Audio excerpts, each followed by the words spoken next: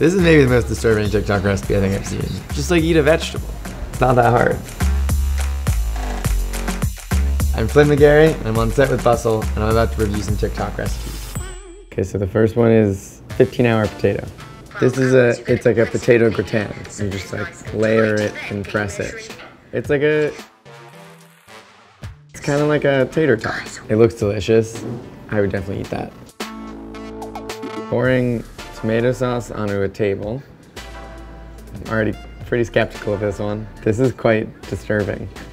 They're not even wearing aprons. This is just dangerous. So you just shake it out. They're mixing, and it's just chaos. It looks so good. I'm genuinely dumbfounded by this. And real Italians, this is how you make spaghetti. Oh, I didn't know that. Just use a bowl. There are bowls that are big.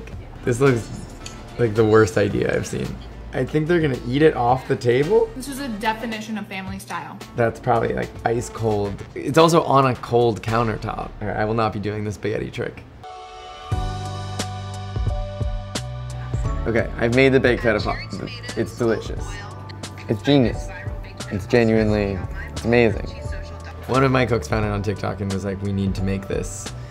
And then we wanted to have a week of only TikTok recipes, but they're hard. They take time.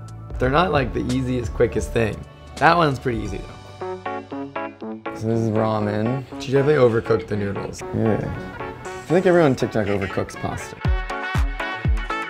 Everything with the bagel seasoning, I think just the combination. It's, salty, sweet, butter, everything bagel seasoning. It's just like too much.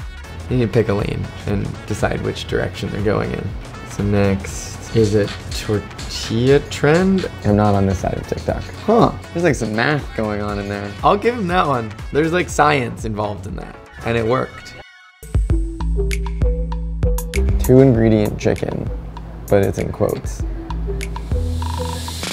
Okay, so currently they're making bread.